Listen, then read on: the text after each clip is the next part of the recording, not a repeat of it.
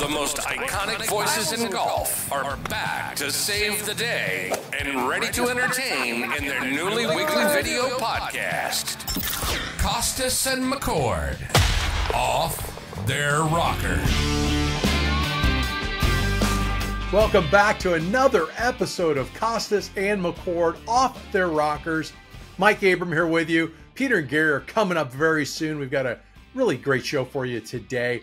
Peter's with good friends Lewis Black and Maury Povich and some other actors and comedians. They play a little golf for to raise money for Lewis Black's charity, the LoveYouProject.org. They all sit together and talk about the intersection of golf, comedy, life, Lewis's favorite animal. We've got a great tip from Coach Kostis. Peter helps our games, helps at every episode. And we just want to thank you for watching and being one of the tens of thousands that are watching the show. And we're about to hit 10,000 subscribers. We've got a special contest. We're going to pick the 10,000th subscriber. We want you to send in your swing. Peter's going to give you a customized swing tip for your swing. Gary's going to maybe rib you a little bit about your swing, and we'll feature it on an upcoming episode. But first, Peter and Gary are here to talk about what's going on with Tiger Woods joining the PGA Tour Players Policy Board. What's going to happen? They've got some predictions. They've got some thoughts. Bryson DeChambeau's 58. The Ryder Cup's coming up, the FedEx Cup. Wow, there's a lot to talk about. We want to thank our presenting sponsor, Swing U, and the Swing U app.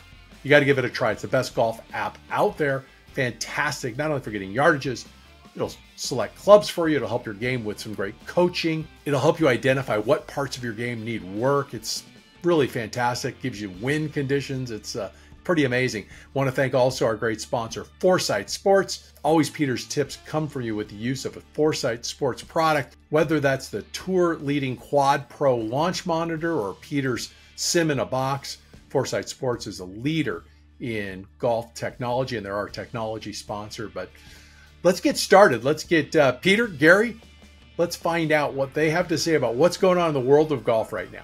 We're back with Kostis and McCord. Peter and Gary with us today. We've got so much going on in the world of golf. We've got a great show for you. Peter with his good friend Lewis Black, Maury Povich, and a number of comedians. But first, let's get a little update. There's a lot going on in the world of golf. Bryson DeChambeau's 58 on Live yesterday, but huge news last week. Tiger Woods requested to be on the policy board for the PGA Tour. Gary, what does that mean? Him backing up Monahan and joining the policy board? What do you got to say for that? Well, this is a very interesting dynamic situation when the tour. Okay, let's go back over it real quick. The tour now got together in agreement to agree to maybe having something going on with PIF, the Live. In that process, the players basically weren't involved whatsoever in arguably the biggest decision in the history of golf. And this is PGA Tours run by the players, supposedly. And we've got 5 businessmen. When I was on the board, there was only, I think, 3 at that time. And they helped with making the policy. But I think most of the tour players were totally pissed that they were not involved whatsoever. And we're talking the top of the food chain of players, including Rory, who's on the board, and the guy Molinari, who's on the board, Charlie Hoffman that was on the board. Let's see, we've got a couple other guys on the board that Webb Simpson. Anyway, nobody knew about this. So all of a sudden they went rogue. The tour, the policy board went rogue and went, okay, here's what we're going to do. We're going to basically cease and desist all litigation. That was the big deal. But the players didn't like all that stuff. Everything coming down on top of them. Players never like that, ever, ever, ever. They want to be part of the process. It is their tour. So this is, I think, a juxtaposition. First of all, Tiger, I guess there was 40 guys that signed a letter to get Tiger on on the board. That's kind of not how it happens. So the whole charter is going to have to be changed because Tiger just basically came on the board, said, okay, I want to do this, which is fantastic. You got to fight fire with your biggest hose, and he's our biggest hose. So going into this new negotiations, which is going to last next couple of months before January the 1st, we've got Tiger Woods on the board, and the basic thing is the shift. The juxtaposition of power now goes to the players. There's 12 people on the board at this time. Randall Stevenson, AT&T, resigned from the board due to the policies of Saudi Arabia and his position with AT&T. So now they're going to have to replace somebody on the board. So there's 6 people that are tour players, and then there are 6 people that are independent business people, and the commissioner. To me, the commissioner is a very weak link in this whole situation. I don't see how Jay stands this onset of new policy where the players are in charge, and what he did with Jimmy Dunn and their clandestine operation to merge with Live without telling anybody. And again, the players want to be represented. I thought it was they're either going to go union on them and demand things, or they're going to do what they did right now, put Tiger on the board and have a political power now that are just players. Peter, what as you watched this, what did you see, and what do you think of this whole juxtaposition that the board was taking? It's for me, it's very confusing. That's the best word. We know that the players have never had any real power for years. It's been always Pontevedra, the commissioner, whether it was Fincham or Beeman or now Monahan, who basically have run the show. And the players have just done what they're told. And then we had this little uprising. And now it's like the pendulum is always swinging back and forth. And I see us going from a totalitarian regime where the commissioner was entirely in charge of everything, the board did what he asked for, to now the players are going to try and run the show. Well, that's the inmates running the asylum. I see absolutely no way for 200 players, cut it down to whatever on the policy board or the PAC or whatever. I see absolutely no way. It's kind of like Republicans and Democrats. You're not going to get a consensus among the players. But the pendulum's got to switch that way for a while. And then they'll come back to neutral again. And I think when they come back to neutral again, it most likely is going to be with a new commissioner because I think Monahan is probably worn out his welcome. And I think, Gary, I go back to back in 96, 97 when Tiger came on the scene and he was their ace in the hole. He was the needle. He was the clock. He was everything. And the commissioner rode his butt. And he told sponsors, he told networks, this is what you're going to do. Take it or leave it, like it or not. I don't care because I got the ace up my sleeve, and the ace is Tiger Woods. Now, Tiger's gone from playing, essentially. But the commissioner's trying to suck him back in, kind of like the Godfather, and try to get him to be on the side of the PGA Tour. But I've never known, and I'll ask you this, Gary, have you ever known Tiger to do something for somebody else other than Tiger? Everything Tiger's ever done, absolutely not. It's about him, right? I mean, if I were to place a bet in Vegas, I would bet that he'd get Mark Steinberg to be the next commissioner. So that Tiger's never going to be the commissioner because he doesn't have the wherewithal to do that. Doesn't want to work that hard at his stage in life, I don't believe. So he might get Steiny to come in and oust Monahan and become the new commissioner. I don't know.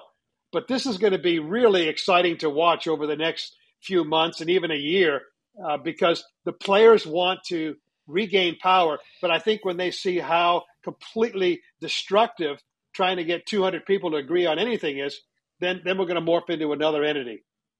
And for those who don't know, our viewers and listeners who don't know, Mark Steinberg, of course, is Tiger's longtime agent manager that runs everything for him. Gary, what you told me as soon as you heard this, you had a prediction.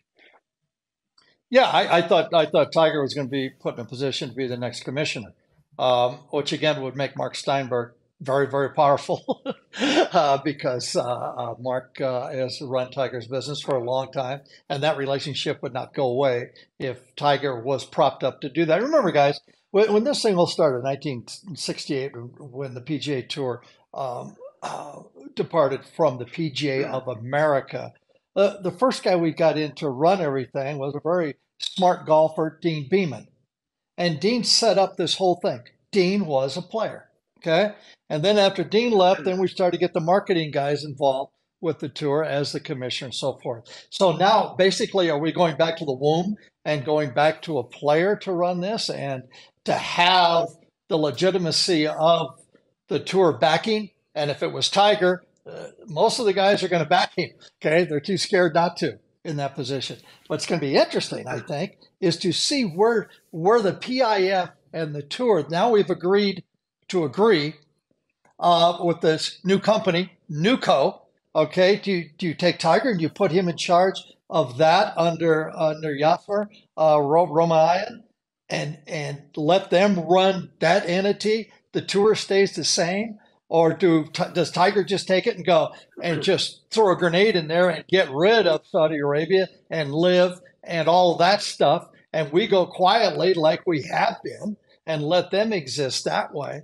The one big thing was there's no litigation, and they can't come back and litigate now under this ruling. So I think the tour got what it wanted. It didn't want to spend 50 to 100 million a year trying to go against PIF, which is 670 billion. Okay, we're not going to win that. So now, Peter, everything's up in the air these next couple of months of what now with Tiger on the board. Does he hate Live that bad to go, get out of here? We're going to do our deal. Let them do their deal. Or do we coexist with this new company, take advantage of a couple of $1 billion that are just sitting there? I don't know. This thing is going to get really entertaining as far as the process and where we're going now with a board that is made up of these players that now want to run the tour. Well, Gary, I've never had less confidence in my life in the golf IQ of the people running golf, whether it's the R&A, the USGA, the PGA Tour, the PGA of America. I have never had less confidence in those people running the game of golf for the good of the game of golf. So I'm going to sit back. Quite frankly, I'm getting bored with this whole thing. It's become a real pain in the ass.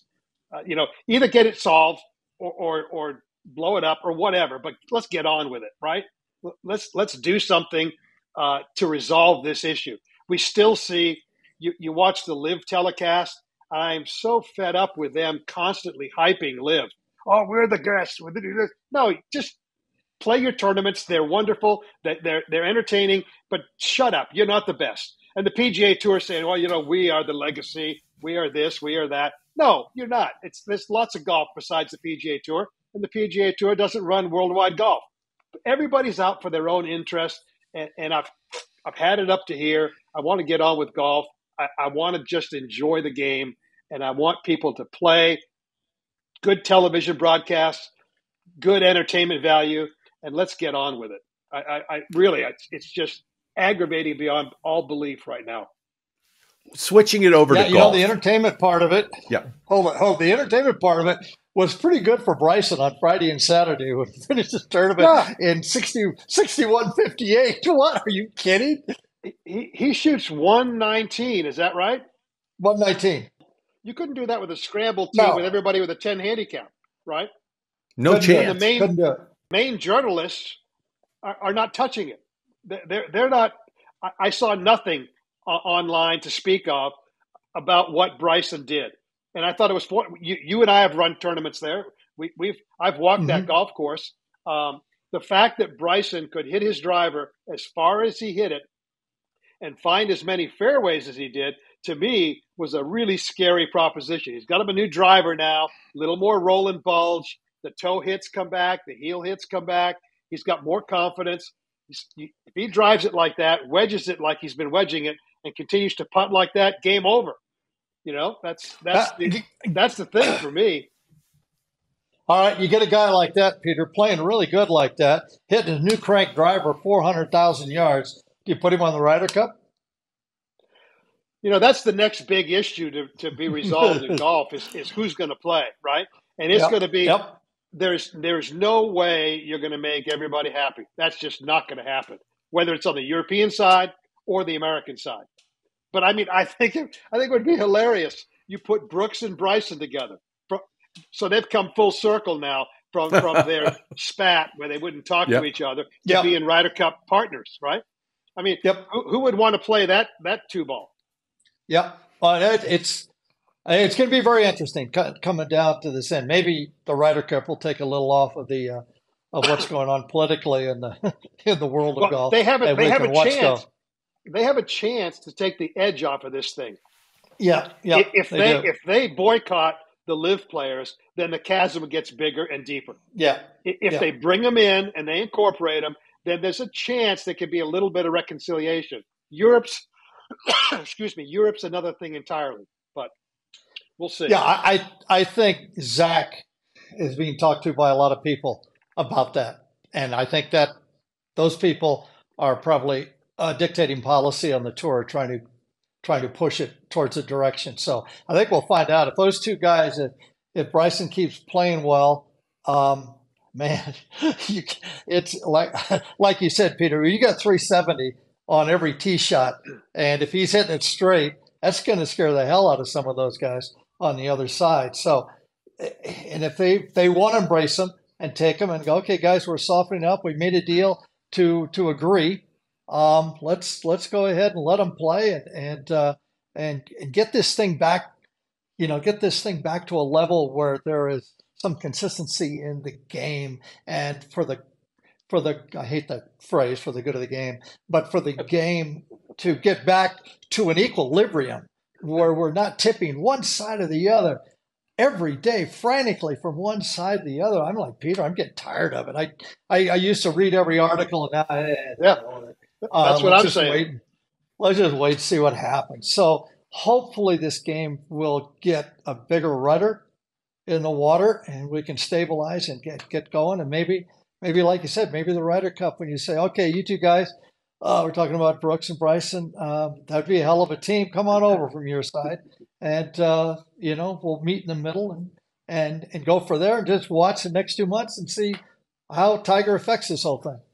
The one good thing we have going for us, if that's going to happen, is that the PGA Tour doesn't really have any say-so in this process. It's the PGA of America. So Seth Waugh may be able to be a little bit more temperate, a little bit more congenial, and tell Zach, you know what, it's okay. If you want to pick them, pick them. I'm not going to tell you who to pick, but I'm not going to tell you who not to pick either.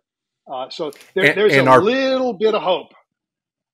Yeah, and our PGA, he could tell him our PGA champion is Brooks Koepka, who's with Liv. So there's a little bit of that. There a lot of great stuff. I think he's qualified anyhow. Yeah, he has. I think he's going to be in. He's qualified anyhow. Bryson hasn't, but he has. So again, I just captain's pick.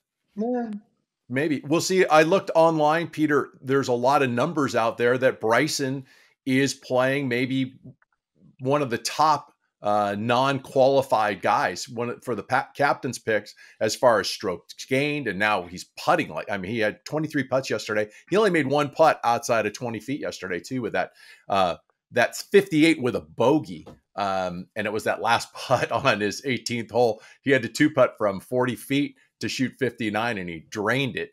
But I think it's going to be really interesting what happens. Justin Thomas didn't qualify now for the top 70 FedEx Cup starts this weekend. We're going to have 3 weeks of the FedEx Cup. Then we're going to find out who's going to pick who for the Ryder Cup. And we'll give you, Peter and Gary will give us our 2 cents. Hey, fellas, we're approaching 10,000 subscribers on our little YouTube channel. Want to have a little contest. We want our people we want them to subscribe. If they subscribe and give a comment about the show, send in their video. Send in the video of your swing, everybody, and we're going to pick one. And Peter and Gary are going to break down your swing. Peter's probably going to help your swing. Gary might try to tear down your emotional stability. We're going to pick one what? We're going to pick one swing. We're going to pick one swing. Good? The one that we like. Swing. Just we're going to pick one that we get. Yeah, that we get a kick out of. How about that? I'm going to let you guys pick one. There you go. There you go. I like Yeah. that, getting a kick on. Subscriber. And The 10th you'll be subscriber. the 10,000th Oh, okay. subscriber. We'll try to pick the 10,000th subscribers. That's coming up very soon. That's going to be in the next couple of weeks. But we're going to pick one swing, the 10,000th subscriber. And you got to put it in there. And remember to comment and subscribe. And again, Peter will break it down. Gary will break you down, maybe like he does on the golf course that you see from the guys. And we'll have some more from Peter and Gary in a couple weeks. As soon as we find out this Ryder Cup situation, guys, thanks so much. We will be back with more Kostis and McCord off their rockers. Don't go away. Peter, we've got a great show. Peter, Lewis Black, Maury Povich, and some comedians coming up in just a minute. Hi, everybody. This is Maury Povich with a special edition of Kostis and McCord off their rockers. Now, why would I be here? There's a very good reason. Because when we come back on Kostis and McCord off their rockers, we're going to have the results of the test. Kostis and McCord Off Their Rockers is presented by Swing U. Check out the incredible Swing U app. It gives you great GPS course data from tee to green, and including green reading. And you know, even simple strokes gain features can help you improve your game. So go out and check on the App Store or at swingu.com. It's a great app. It'll shave strokes off your game. Visit our website at KostisMcCord.com. Like and subscribe at our YouTube channel and on any social media, Kostis and McCord Off Their Rockers. Now let's get back to Kostis and McCord Off Their Rockers with Peter and Gary. Mike Abram here with you. Kostis and McCord Off Their Rockers. We're on location today, the golf club at Dove Mountain, with Peter Kostis for his great friend Lewis Black's charity golf tournament. Peter loves to play golf in his free time, especially for a good cause. And today, his playing partners are old friend and talk show legend Maury Povich, comedian, actor, producer Larry Wilmore, and of course, the legendary comedian Lewis Black. They're all raising money and awareness for the Love You Project at the Spectacular Golf Club at Dove Mountain in Marana, Arizona. The windy course conditions didn't deter the guys from having fun and posting a good round. Afterwards, Peter had a little roundtable discussion to talk about the intersection of comedy, show business, and golf. We heard what Lewis's favorite animal is, and we get the results of a paternity test from Maury. All right, Peter Kostis here, the Kostis half of the Kostis McCord team. We're here in Tucson, Arizona, actually Marana, at the beautiful Dove Mountain Resort for a special event that Lou is hosting for the Love You Project. It's a tremendous charity. We'll give you more information on that later, how you can donate and maybe help us out, raise some cash for this wonderful event. I'm here with some friends. I admit that. They are friends. Although at times I wonder. Maury Povich, Joe Grafassi. Jeff Stilson. There you go. Yeah. I wanted to we're see what such the good friends. I want to see what the reaction would be. Of course, it's Jeff Stilson, Mark Lynn Baker, and everybody knows Maury. I'm your opener now too. Yeah. Everybody knows Maury as I tap Lewis on the hand and arm. We're here. We played golf today. We got beat up by the golf course, the weather, the wind, and so on and so forth. We're going to talk golf. We're going to talk comedy. We're going to talk whatever the hell we want to talk about right now. But my first question to each of you, because you're entertainers in your own world, is there any correlation whatsoever between entertainment and golf? Jeff? Yes. There is. I think the little discussion you have in your head when you're standing over a shot is very similar to the discussion you have in your head when you're about to go on stage. And really? Yeah, you can be very mean to yourself. And I'm traumatized when I play golf. And yeah, self-talk is a thing. Oh God, yeah. I don't know. Maybe Lewis has had a different experience, but yeah, there's a voice in your head commenting on everything you do when you're on stage. And when it's not going well in golf, it's the same kind of conversation. It gets very personal and mean. So you guys beat yourself up? Yeah, as it's well. awful. Oh, that's Yeah, it's interesting. awful. Yeah. Well, some people like Mark should beat themselves up, but I don't. He doesn't. He loves everything he Yes. does, and we'll tell you about it. Yeah. No, but it is true. Your brain really does. It does a commentary. Do you beat yourself up on the golf course? When I step up to that first tee, my brain is filled with nothing but hope and promise. I actually believe that this could be the day that I shoot par. Now, I've never done that. I've never come close to that. But when I step up to the first tee, I believe it could happen. So that's the inspiration. So that's the voice I have in my head. It's clearly insane. And how long does that voice last? Through the first swing. And that's when you realize you're not one of the chosen people. Right? Then you realize, okay, this may not be the day, or that wasn't the swing. But the next shot, that could do it. It could all right itself. Yeah. The ship could right itself, and something wonderful could happen. And that's what's absolutely similar to a stand-up comic who's dying on stage, who literally is sitting there, and he could be going horrifically. And I've watched a number of comics, including myself, I've gone through it, where you're dying, and you go, in the same way in golf, you have the bad swing, and you go on the next one.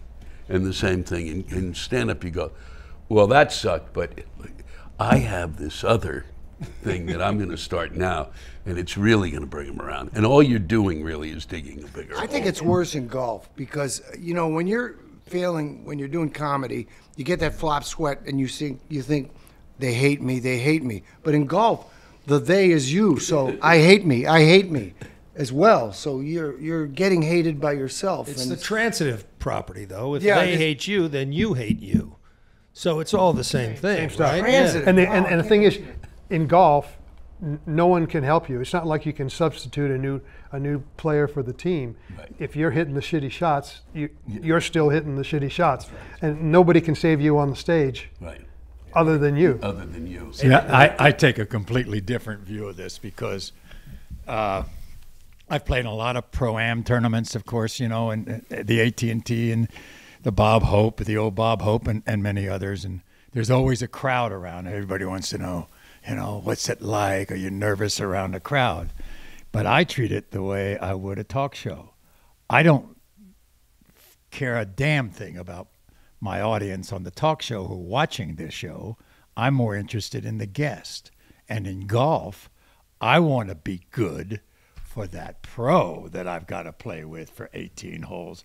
And that's my nerve. That's where my nerves come into play, is I want to make sure that the pro knows that I'm good, the same way a guest knows I'm good when I'm interviewing him. Who made you the most nervous of all your partners in the Pro-Ams? Kostis. Because he's my fucking teacher. And to this day, You get nervous. yeah, our relationship, should I tell him about it? Go ahead. Be my guest. That's fine. I had never had a golf lesson in my life until I was 50 years old. And so for my 50th birthday, my wife, the great journalist Connie Chung, does all this research and has figured out who the best teacher is and is going to fly that teacher to our home at that time in New Jersey. And we were going to have a weekend lesson. And so she tells me that it's Peter Kostis. And I went, who the fuck is he? Who knows anything about him? And so at the same time, I had flown to London because I was interviewing Sammy Davis Jr., who had just written his autobiography, and he was at the Prince Albert Hall, and he was in concert. And so in order to get to Kostis, I had to take the Concorde back from London to New York and then drive down to the Jersey Shore. And now my wife says, Peter Kostis, he is the golf god. I'm buying him for you. This was 35 fucking years ago. All right, time out. Now, my part of the story, I pick up the phone, and I said, hello. She says, I'm looking, and Connie has this deep, sexy voice, and she goes, I'm looking for Peter Kostis. This is he. Who is this? This is Connie Chung. Yeah, right. And I go, which one of my buddies put you up to this? Boom. Hang up the phone.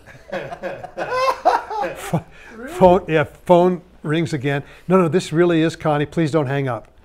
I have a proposition for you. I go, okay, now. And she goes, I want to give you to my husband for his 50th birthday. To which I responded, well, I'm not that kind of guy. Right. But then we started this, and it's been an ongoing love affair from my perspective for 35 years. And when Lewis comes into the act, 20 years after that, for my 70th birthday, that was celebrated in our apartment in New York, and my wife, because we loved Lewis, hires Lewis to be the entertainment. And Peter and Sandy, his wife, are there. And Lewis will not take any kind of pay for the evening. And my wife declares spontaneously, okay, Lewis, you see that fella, Peter Kostis? You now have free lessons with him the rest of your life. And that was 15 years ago. All right. By the way, she's behind on payments. I know. Yeah, well, take it out of her advance on her memoirs that she's writing. So when you started together, and I promise this will be my last question, but I'm curious now, what was your handicap?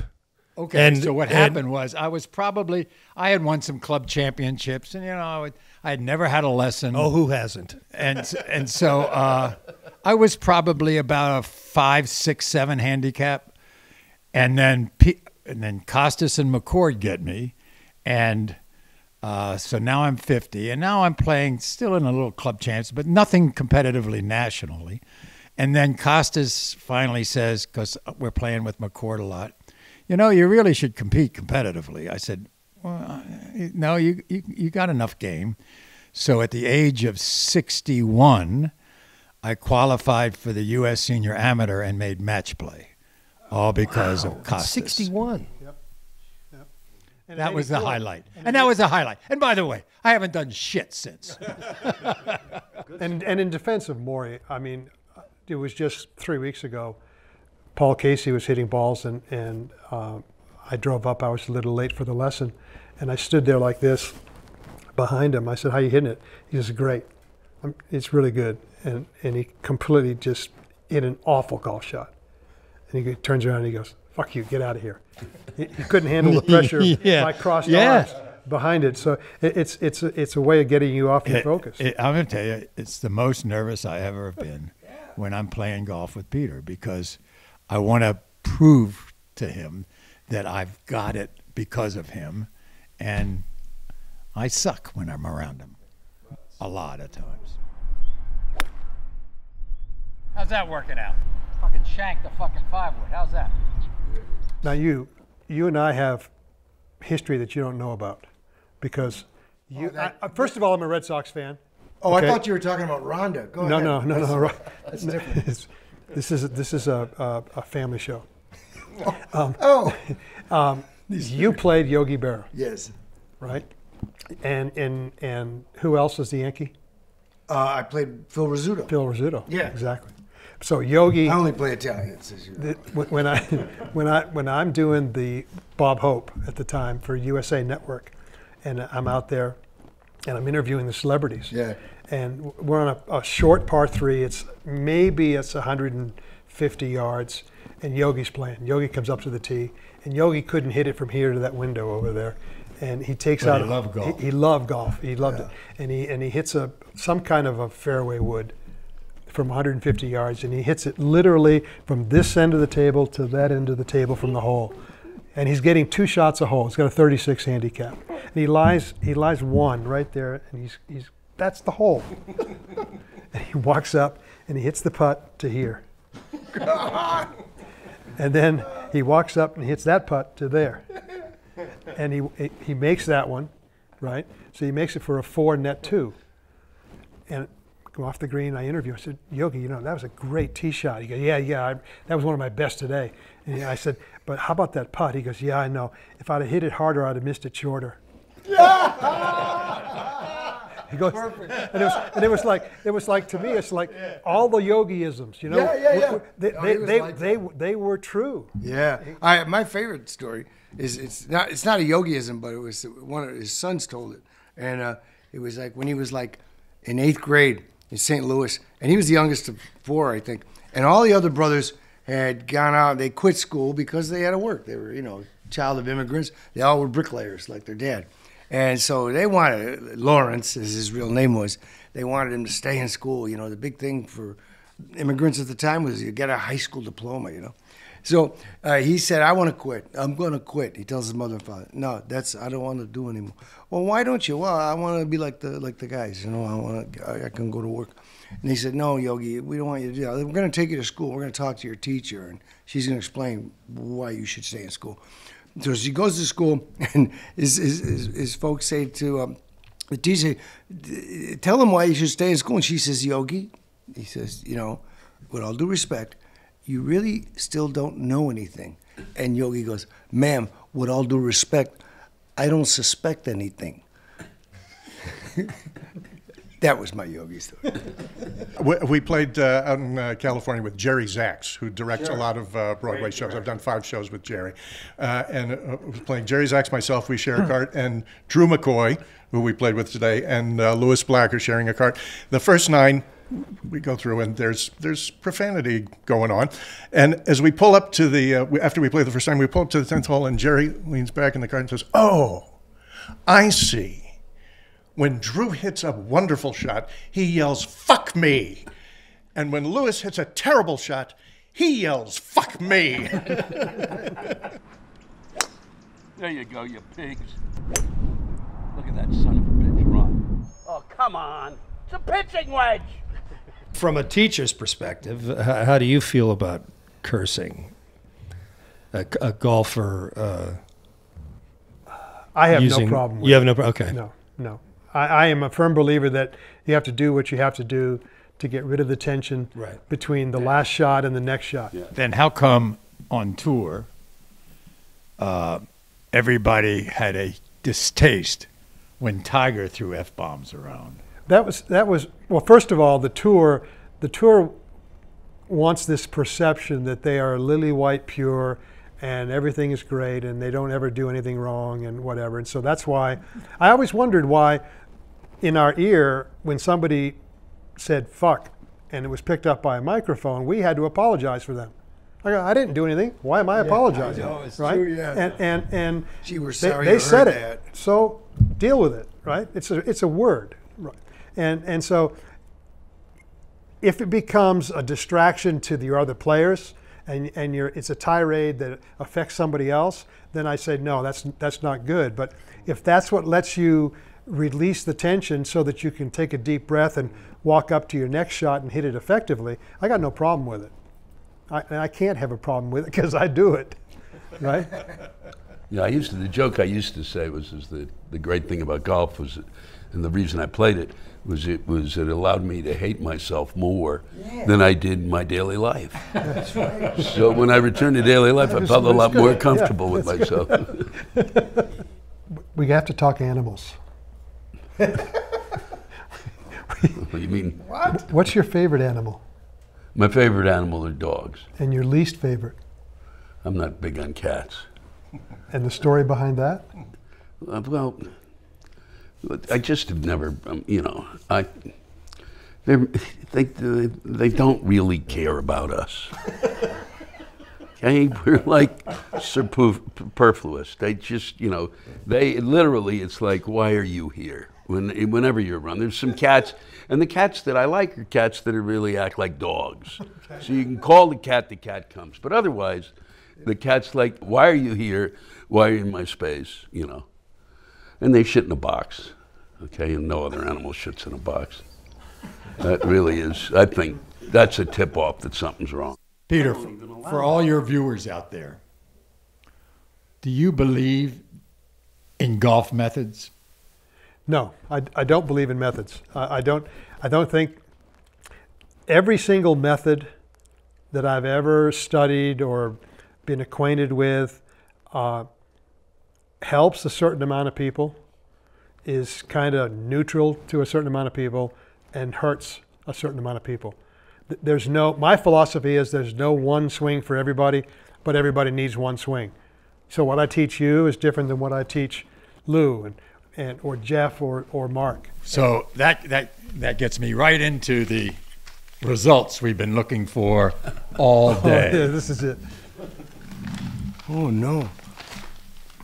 When it comes to stack and tilt, Peter, you are not the father.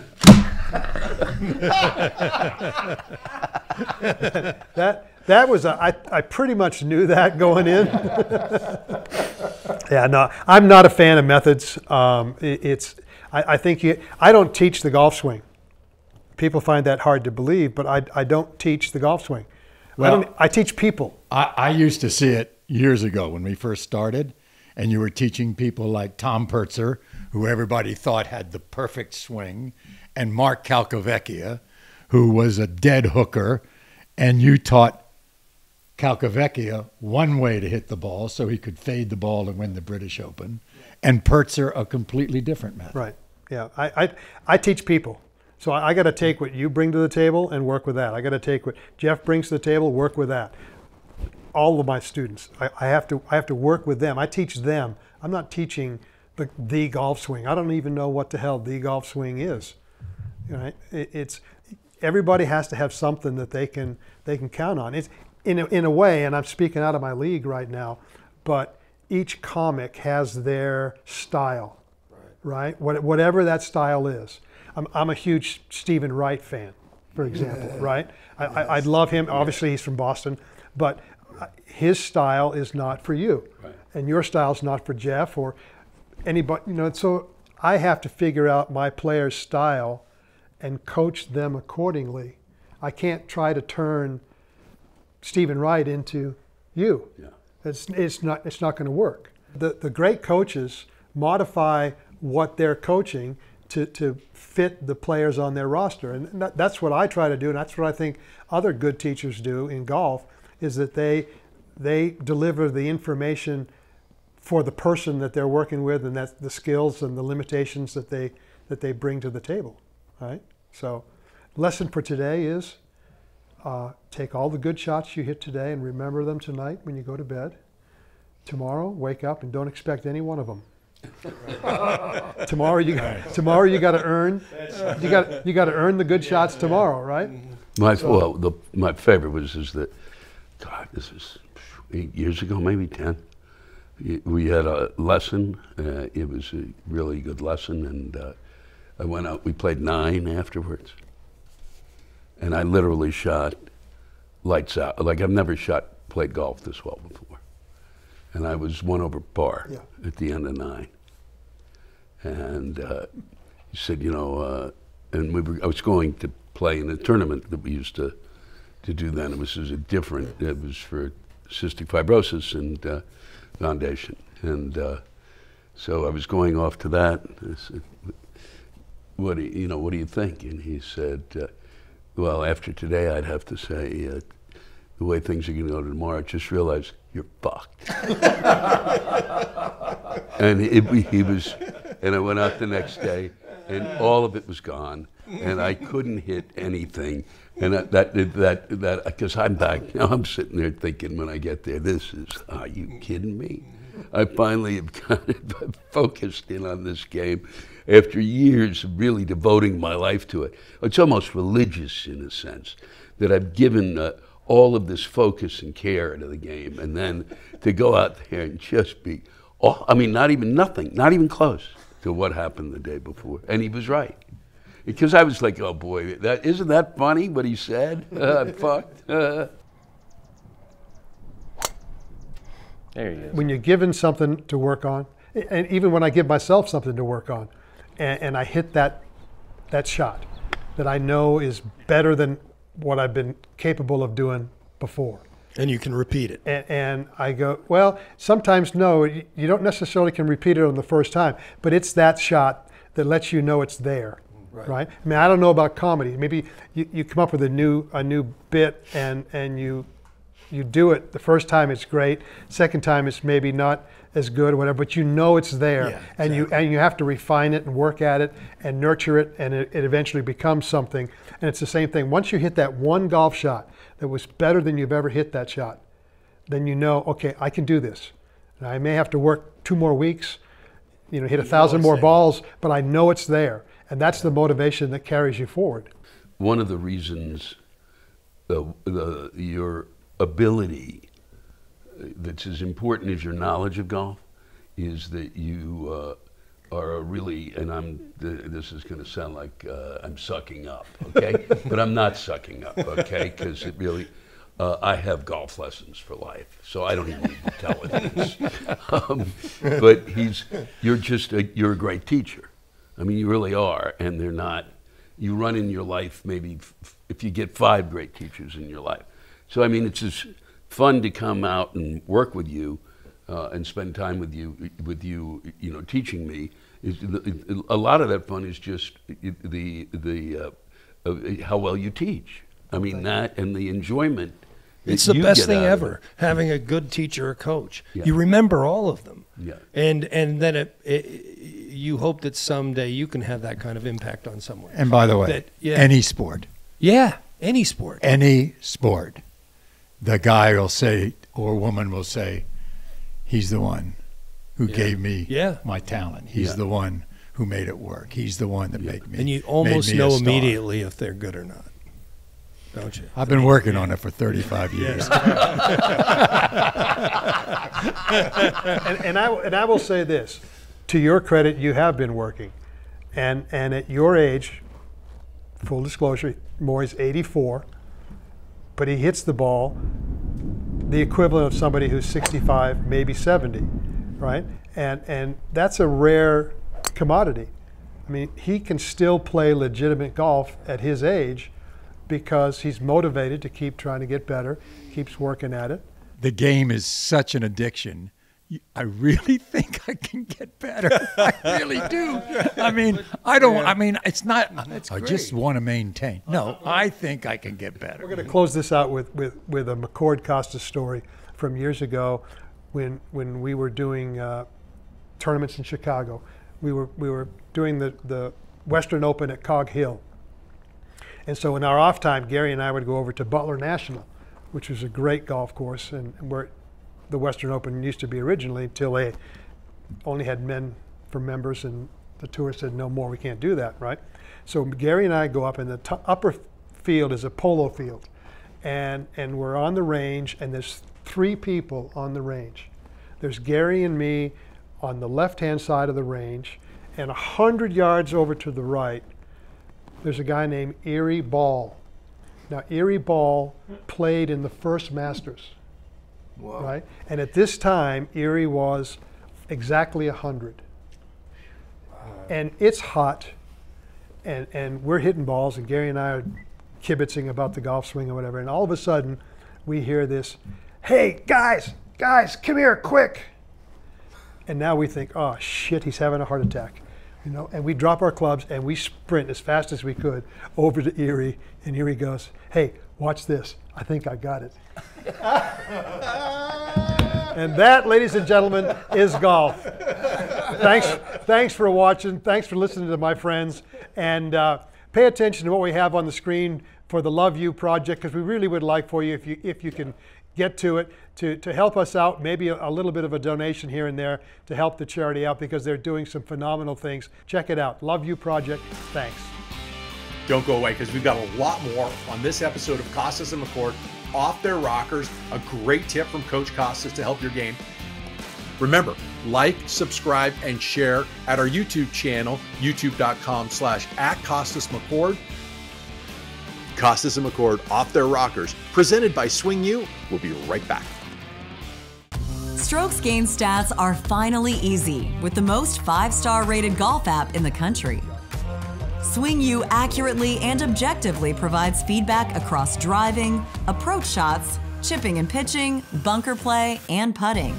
Easily identify your strengths and weaknesses, and laser focus your practice time so you can quickly shave strokes off your score. Download Swing U and start owning your game today.